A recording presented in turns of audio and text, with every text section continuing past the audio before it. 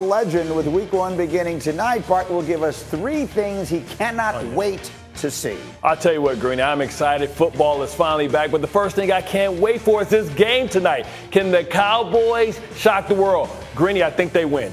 I think they win an Emmy for most supporting cast and a drama. They got no shot of winning tonight. And I tell you, there's very few things in life that are 100%. But you can write this down, take a picture. I don't give a to really quote the great Chris Tucker. But I tell you what, I can't wait to see this game tonight because football is back. Number two, I can't wait for the Greeny Bowl. Yes, to tell his two sons. Are you going to have the split jersey, Greeny? Yeah. Are you going to have Zach Wilson on one side, Sam Darnold on the other? I tell you what, this is going to be a great game of two young quarterbacks. Listen, a lot of drama in week one. Who thought that Carolina and the Jets would be in a meaningful game? But this is going to be a meaningful game for me and you, Greeny, to see if Sam Darnold is as bad as he's been here, or was it all the Jets' fault? And finally, my last take, Greeny, and what I can't wait for is, can the Cleveland Browns live up to the hype? Will Baker Mayfield have more wins than commercials? I don't know. We've seen this movie before. I've seen this movie before, being in the AFC East the majority of my career. Can Baker Mayfield lead a team that has high expectations? I don't think so. Guess what, Greeny? The Cleveland Browns don't make the playoffs. Yeah, clip this clip. I said it, 2 tears in a bucket. Wow. Let me bring the rest of the crew in on that, because that is a hot take. I mean, candidly, that is a scalding take for a Cleveland Browns team. Don't catch on fire, D. Wood. Don't stand too close. Go ahead. Lewis seems fired up. What do you think? Bart, you came out fired today, bro. No question about it. Look, I agree with you on the Dallas Cowboy game and all that other stuff, but the Browns making the playoffs now. The Browns making the playoffs. They're one of the wild card teams, if not the division winner. It's going to be between them and Baltimore in the North. Look, I just think Baker Mayfield right now has found his groove. I think he's found the perfect fit. I think him and Kevin Stefanski hit on something last year, and you saw they took Kansas City down to the wire in the playoffs. I think now it's about AFC title game and or Super Bowl or bust for this team. They have one of the best offensive lines in football. They have one of the best running back tandems in football. They have plenty of weapons on the perimeter, and OBJ looks motivated as ever, healthy as ever. And on defense, you know they've got horses on defense, Bart. But Lewis, listen, Lamar Jackson got off the porta potty and beat them last year. How you lose to a man get off the porta potty? He still had wet wipes.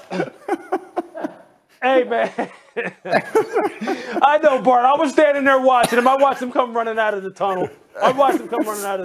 You know, he's a different kind of dude. There's no doubt about that. He's still there. He's a different kind of dude. That's why I think it's going to be between Baltimore and Cleveland in the North. I think one of those teams, obviously one of them wins the division. The other one is going to be a wild card. Let me bring Damian Woody in here to get in the middle of all of this. What do you think? Browns not making the playoffs, says your buddy Bart Just Scott. said you love the Steelers. You said you love the Steelers. You love the Steelers, D. Wood. Bartholomew. my guy. I had to go Bartholomew on this one. I mean, that's how my grandma called me when I did something wrong. I mean, really? The Browns? I mean, listen, I know the Browns. I understand the Browns don't have this impeccable history or whatever, but come on now. After last year, you don't think they make a step up? Baltimore in? Do I have Baltimore in? Yeah. Nah. Oh, now that's disrespectful. You gonna pick Baker Mayfield, Mr. Progressive, over Action Jackson? Here's what I would say, Bart. I will take it a step farther. I think if you took the names off the fronts of the jerseys and just looked at the names on the backs of the jerseys, the Cleveland Browns have the best players of any team in the entire AFC. So did the Dream Team. What did that get them? You're talking about the Eagles' Dream Team, obviously, not the 92 basketball team. It doesn't always work in November. Easy now. Oh, I'm sorry. Easy on that. Don't Joe Green team. Go easy. You're just taking shots at everybody today. Hey, I can't load it. So I just want to make sure we have all this on the record, because we will keep these tapes. So in the AFC North, the two teams that people generally tend to love, Bart has the Ravens in and the Browns out, and Damian Woody has the Browns in and the Ravens out. That's correct. Okay, I like that. Put me down. We're putting together all kinds of bold predictions today. Speaking of which, I've asked each of you to plan one for today. And D. Wood, you are first up. Give me a bold prediction as the NFL season starts tonight. Man, listen, I'm riding on this Los Angeles Chargers hype train. They are in the playoffs. They are in the playoffs. They are in the playoffs, and they're going to win a game in the playoffs. That's what I have for the Los Angeles Chargers. I'm all in on Justin Herbert. They addressed the offensive line, and that bad man Derwin James is back. Watch that boy. I'm telling you right now, that boy might come out here and win Defensive Player of the Year. I agree with you. Listen, I'm with you when you're right. It is meant to be from the Seaport, brought to you by Chase, with an entire complement of football analysts on the day the season begins. Roll it, Cindy. Let's do it. Time to get up with the best day of the year. We're kicking off the NFL season with Tampa Tom's team in search of the only thing he hasn't done in his entire career. Can he do it? They're facing Dak and Dallas, and the demolition being predicted just about everywhere. We'll tell you exactly how the Cowboys could pull off the upset, and don't miss Eli live on his old team, his new job, and that one night when he changed football history forever. All that and more in this hour of Get Up, as we are just under 12 hours away from the kickoff tonight. Tom Brady enters 14-4 in his career in season openers, most wins by a quarterback in the Super Bowl era. Dallas, meanwhile, has dropped 2 of their last 3 season openers, but they will have the return of Dak Prescott, his first regular season game since week 5 of last season. Dak was leading the league in passing yards at the time of his injury, and our Football Power Index loves Tampa tonight. A 70% chance to win. It's worth noting that the reigning Super Bowl champs have won 6 of the last 7 of these season openers on these Thursday nights. So everything is sort of lined up against the Cowboys, and maybe worst of all, they appear to be missing one of their most, if not their most important player. For those just joining us here, Shefty, catch us up on the latest on Zach Martin. Zach Martin did not travel from Dallas to Tampa on the team plane yesterday. And despite the fact that he wasn't listed on the injury report, you don't list players on the COVID-19 list on the injury report, so you wouldn't see him there necessarily. But everyone who was on that Cowboys team plane saw that Zach Martin did not make the trip. Now, Mike McCarthy, the Dallas Cowboys head coach, has said if anybody could come back, pass the test, travel to Tampa separately, and get on the football field, it would be Zach Martin, arguably the most valuable player on their offense. But the fact of the matter is, nobody's counting on having him tonight. We have to operate under the assumption that he will not be out there. It would be a big surprise if he were. So Zach Martin looks like he's out tonight against Tampa. And so just add that to the list of all of the challenges that Dak Prescott faces in his return. Again, he hasn't taken a hit in a game since last October. He wasn't able to throw much during the preseason because of the shoulder. He didn't play in any preseason games, and now he's missing Zach Martin. So, Bart, let's give the fans stuff to watch for tonight.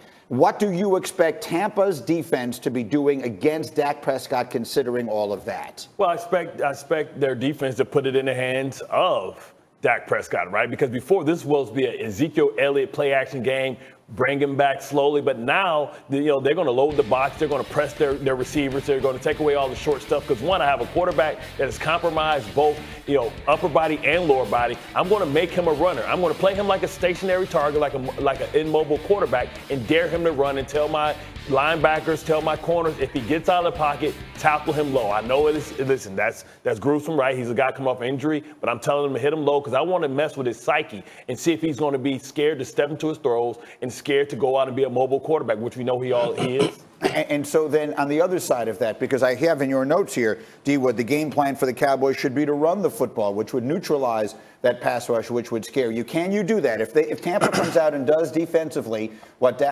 Bart is talking about, can the Cowboys and Zeke Elliott get it going tonight? Well, it's a lot harder when you don't have arguably your best player. And what I mean by running the football is staying ahead of the down and distance. The last thing you want to do against a Todd Bowles-led defense is get behind the chains where he can unleash all those different blitzes that he loves to do. And Bart knows this as well. So I think for the Dallas Cowboys, listen, Dak is going to get his. Dak's going to throw the ball. But in order for the Dallas Cowboys to have any chance in this game, Ezekiel Elliott needs to have a big night tonight. He needs to take some of the pressure off Dak Prescott and, more importantly, on the defense side of football for the Dallas Cowboys. So let me bring Lewis into the conversation here on that thought. Lewis, give the fans the thing that they should be watching for. What do you think is the most important factor tonight in what will determine the outcome of the game?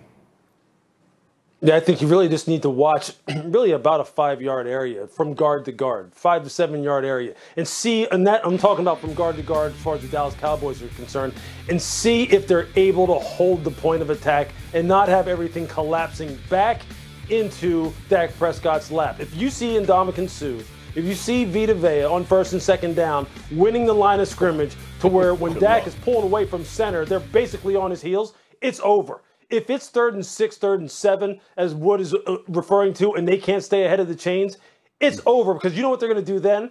Then they're going to take JPP, they're going to take Shaq Barrett, they're going to take Joe Tryon, and they're going to get into their sub-fronts, and they're going to go, okay, who's playing right guard? Let's run some games over this guy right here, and let's come right down the pipe on Dak Prescott and make him roll out left or right, and make him use that leg.